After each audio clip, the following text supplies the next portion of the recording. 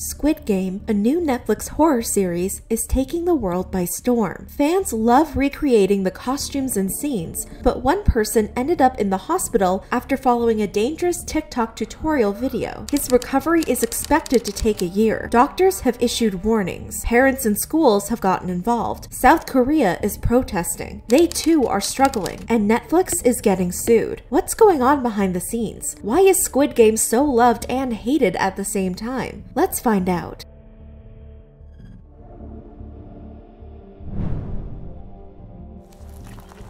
Before we get into the story, we'd like to thank our sponsor for today's video, Word Farm Adventure. Word Farm Adventure is a story-based game where you solve crossword puzzles to complete missions. With every puzzle you complete, you get items to rebuild your dream farm, villa, and many more landscapes coming very soon. It's the first game ever to cross over puzzle games and scape adventures.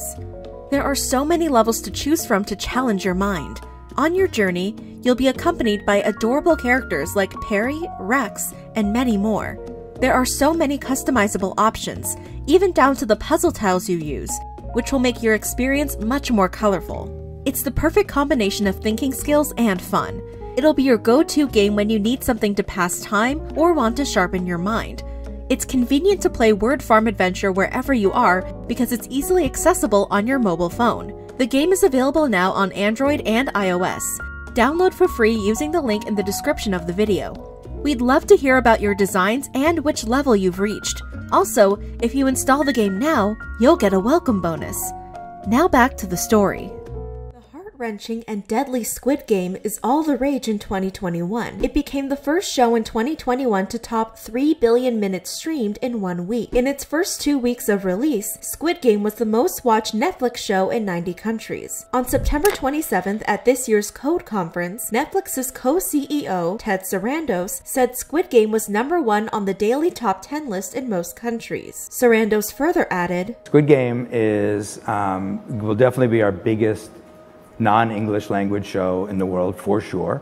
It's only been out for 9 days, and it's a very good chance it's going to be our biggest show ever. For context, Squid Game is a South Korean series featuring some popular Korean actors such as Lee Jung-jae, Gong Yoo, and Park Hae-soo. Sarandos said Netflix produces local language content all over the world and wants these shows to be hugely impactful in their country. Every once in a while, a piece of local language content breaks out worldwide, like the Spanish series La Casa de Papel, also known as Money Heist, Korean series Sweet Home, and French series Lupin. What's amazing is Squid Game has surpassed all of these series as the largest non-English language launch and the first non-English language show to hit #1 in America. So what is Squid Game about? And why is everyone talking about it? Here is a spoiler-free introduction to the series. Squid Game is a fictional drama which focuses on people participating in a competition in order to win a large cash prize to pay off their debt. The series is centered around the protagonist Sung Ji-hoon, who is played by Lee Jung-jae. He's a chauffeur but has a dark secret. He's addicted to gambling and steals money from his mother to pay for his addiction. As a result, he's unable to afford a birthday present for his daughter. There are many others who are struggling with large debts as well and find themselves being recruited by a mysterious costume character to enter a competition to win a cash prize. The mysterious person offers them 2 colored envelopes, one red and one blue. While there's no explanation about what the colors mean, many people notice the colors may have decided what role they have in their future competition, potentially as a competitor or an employee. Sung Ji-hoon and 455 other people are brought to a remote island where they compete to win 45.6 billion Korean won. That's about 48.4 million US dollars. Only one person is able to win the cash prize. This is where things get thrilling. The competitors play 6 reimagined children's games. Those who lose the games get eliminated, or to put it more accurately, their lives are brutally taken. Ted Sarandos described the series as a kind of dystopian survival story, kind of like Hunger Games or Maze Runner, but darker. Director Won Dong-hyuk said he was heavily inspired by Japanese comics and animations such as Battle Royale and Liar Game. Wang said the simplicity and relatable characters are the two elements that he believes made Squid Game successful abroad. He further added, "I wanted to write a story that was an allegory or fable about modern capitalist society, something that depicts an extreme competition, somewhat like the extreme competition of life, but I wanted it to use the kind of characters we've all met in real life. As a survival game, it is entertainment and human drama. The games portrayed are extremely simple and easy to understand. That allows viewers to focus on the characters rather than being distracted by trying to interpret the rules. And the games were extremely simple and easy to understand. They were based on children's games. There were 6 of them in the show: Red Light, Green Light, Honeycomb, Dalgona Candy, Tug of War,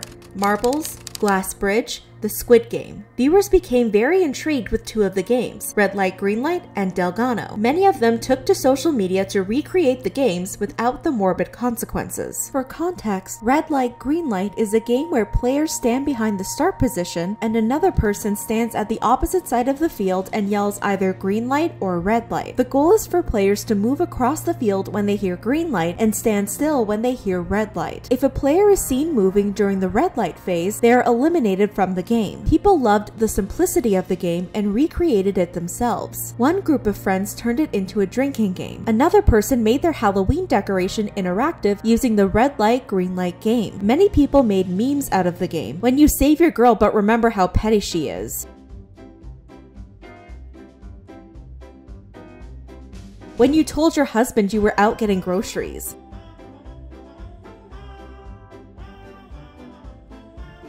When your ex accidentally moves in Squid Game. Next is the Honeycomb game, also known as Dalgona or Popgi. Dalgona comes from the Korean word Dalgona, meaning it's sweet. It's also called Popgi, which means to pick or select, referring to the game aspect of the candy. The game involves a type of candy that is made by heating up a mixture of sugar and baking soda, then flattened and stamped with a mold before it hardens. After it hardens, the candy becomes very brittle. This is where the game begins. The player is supposed to break away around the stamped pattern without cracking the pattern. A pin or toothpick can also be used as a tool to break away at the edges. In Korea, some vendors will reward you with another Dalgona candy if you successfully win the game. Some other vendors may have other rewards such as small toys. Many viewers were interested in tasting the candy and wanted to test their luck at the seemingly difficult game. They shared their attempts at playing the Dalgona game on social media. Most people struggled. "I would not die for cracking it, but for being clumsy."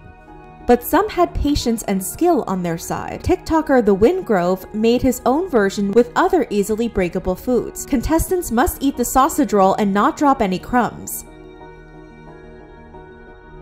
Low Country Restaurant also joined the fun by sharing a seafood rendition of easily breakable foods. Others made parodies. When you don't understand Korean,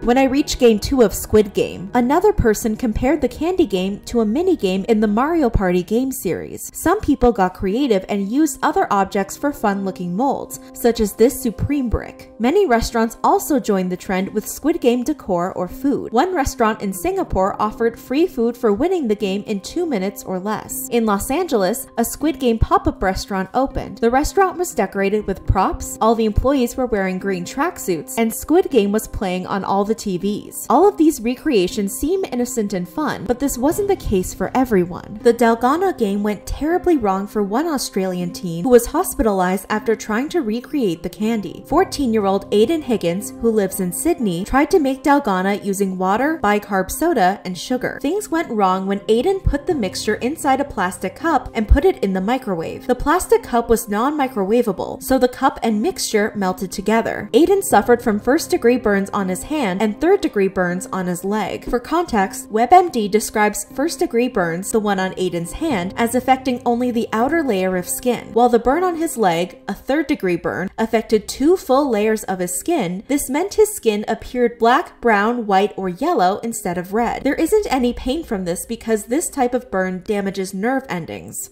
Back to Aiden's story. Doctors considered giving him a skin graft for the 3rd-degree burn on his leg. According to Healthline, skin grafting is a surgical procedure that involves removing skin from one area of the body and moving it or transplanting it to a different area of the body. Aiden's mother, Helen, described Aiden's situation to the Daily Telegraph. It boiled up to a ridiculous temperature, and when he took the cup out, it exploded in his hand. It has burnt his hand, and because it was sugar and plastic melted together, it has run down his leg from his knee down to his shin, and it stuck and kept on burning and burning and burning. It was like toffee and burnt right through to the nerves. What's important to note is Aiden followed a recipe he saw on TikTok, which instructed him to use a plastic cup. It's unclear if they mentioned using a microwavable plastic cup. Aiden said he wanted to try recreating the candy after seeing it all over the internet, and some of his friends had already made it. Now Aiden is urging others not to try it, or to make sure they are supervised by their parents if they do try to make the candy. In Aiden's case, he was not supervised. Helen was in another room at the time of the incident, so she wasn't able to help pick out the right cup. She said a lot of their cups are microwavable, but some aren't. She said kids can't really tell the difference. Aiden's injuries are so serious, his recovery is expected to take a year, according to the Daily Mail. He is spending his recovery in a pressure bandage. Helen said, "It's shocking that such a simple act, like making honeycomb, could have such serious consequences." Aiden isn't the first one to be hospitalized for recreating the Dalgona candy. Doctors have warned parents to monitor what their kids consume after 4 other children, 2 in Sydney, 1 in Perth, and 1 in Melbourne, were also hospitalized from burns related to recreating the candy. The burns happened when attempting to transfer the hot mixture to parchment paper. The 2 children in Sydney also required ongoing treatment. Dr. Eric LaHaye, the head of burns at Sydney Children's Hospitals Network, said the Dalgona candy could be dangerous because of the high temperature sugar melts at. He said the honeycomb toffee mix is both hotter and stickier. If the mixture is spilt or handled while it's still hot, the greater heat and longer contact times causes deeper, more serious burns. For context, sugar mixed with water, or sugar syrups, have a very high boiling point which increases when there is a higher sugar to water ratio. In the Dalgona recipe, it is pure sugar and baking soda, making the boiling point extremely high. According to the book The Science of Sugar Confectionery, boiling sugar can exceed 150 degrees Celsius or 302 degrees Fahrenheit, which is hotter than most cooked foods. So what if you use the right equipment and follow safe recipes, but still accidentally spill the mixture on yourself? These first aid tips provided by Healthline can help you treat a burn from boiling liquid. First, remove the heat source to prevent further injury. The burned area should be placed under cool running water for 20 minutes. However, if the burn covers a large portion of the body, don't submerge yourself in the water as this will cause you to lose body heat. Any clothing or jewelry on or near the affected area should be removed unless they are stuck to the burn. Cover the burn with a moist bandage or clean cloth. Elevate the burned area above heart level if possible. And lastly, don't break any blisters. If you notice shock symptoms, signs of infection, or your burn is larger than 3 inches, seek medical attention immediately. Another important thing to note from this situation is to make sure you have the right recipe. It's always good practice to research multiple recipes to make sure you're doing it the right and safe way. It also doesn't hurt to ask your parents to supervise your candy making recipe. This isn't the first time Squid Game has caused concern. In October, 3 elementary schools in New York and 1 school in Quebec City banned their students from wearing Squid Game costumes on Halloween. Many of the schools emailed parents to inform them their children were playing their own versions of the games depicted in the Squid Game series. Craig Tice, the superintendent for the Fayetteville-Manlius School District, which is near Syracuse, said the Squid Game costumes would be inappropriate to wear to school during Halloween because of the potential violent messages aligned with the costume. However, the school in Quebec City, Boisé Elementary School, eventually pushed back on their decision after François Legault, the premier of Quebec, spoke of his childhood Halloweens. "When I was young, we dressed up as witches, as monsters, but it's not because we wanted to support witches and monsters. We are in a society where soon we will no longer have the right to do anything." But not everyone viewed the situation as Legault did. A council in the south of England has advised parents to not let their children watch Squid Game after seeing children as young as 6 copying the games in the playground. For context, the series is rated 15. Schools around England have also witnessed their students copying the game and warned parents to check their children's device settings, as their children children may be viewing the show without their parents' knowledge. However, it's very possible children are not watching the show, but instead are aware of the viral trends on TikTok and other social media. For example, people have recreated versions of the games on Roblox, Minecraft, and Fortnite, which are games that many parents allow their children to play. Another incident where Squid Game caused trouble was in South Korea. Squid Game was so popular it was causing a massive surge in internet traffic for South Korean internet service provider SK Broadband. SK Broadband has sued Netflix to pay for costs from increased network traffic and maintenance work because of a surge in viewers to the US firm's content. According to Reuters, a Seoul court said Netflix should reasonably give something in return to SK Broadband for network usage. Some South Korean lawmakers support this idea as well. Netflix has been using SK Broadband since 2018, and the bits of data processed per second have multiplied by 24 times. As a result, SK is now handling 1.2 trillion bits of data processed per second as of September. According to court documents, SK estimated the network usage fee Netflix needed to pay in 2020 alone was 27.2 billion won, $22.9 million US.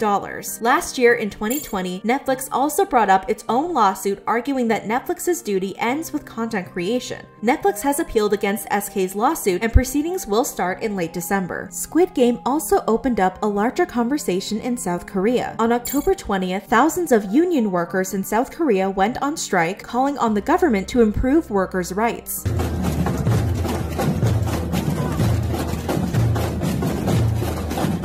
About 80,000 workers rallied in 13 different cities in South Korea. Many protesters wore Squid Game costumes and said they are struggling like the characters in the show. Lim Yun-suk, the Korea bureau chief for Channel News Asia, tweeted, "They too are struggling to make a living." According to a 2016 study, South Korean workers work 44.6 hours per week on average, higher than the number of average weekly working hours, 32.8, in OECD member nations. Lee Chang-kyun, a former worker at South Korea's Sangyong Motors, which laid off thousands of employees and filed for bankruptcy protection in 2009, told ABC News, "Some scenes were very hard to watch. In Squid Game, you see characters scrambling to survive after being laid off at work, struggling to operate fried chicken diners as dairy drivers. That reminded me of my coworkers who died."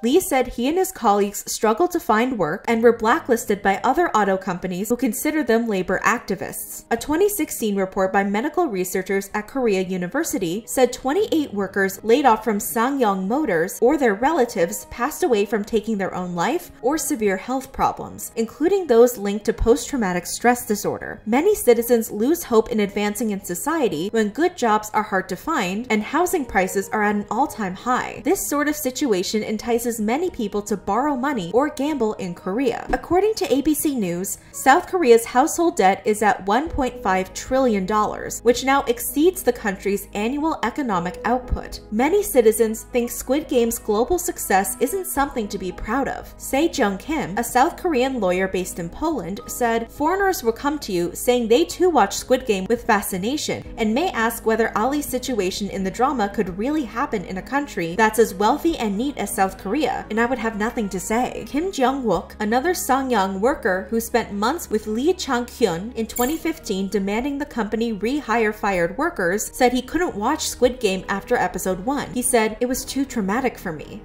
Unfortunately, the rallies were in violation of the country's strict social distancing policies due to the global pandemic. Korean President Moon Jae-in asked union workers to stop rallying in order to prevent the spread of the virus. Squid Game was an incredibly successful series and affected people in many different ways. Some are having fun with recreations of the mini-games, others got hurt following dangerous recipes, and some were inspired to protest for labor rights even if the story hit too close to home. What are your thoughts on this story? Also, don't forget to download Word Farm Adventure if you enjoy puzzles.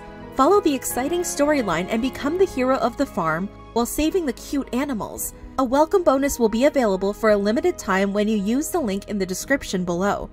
Did you enjoy any of the Squid Game challenges? Leave a comment down below.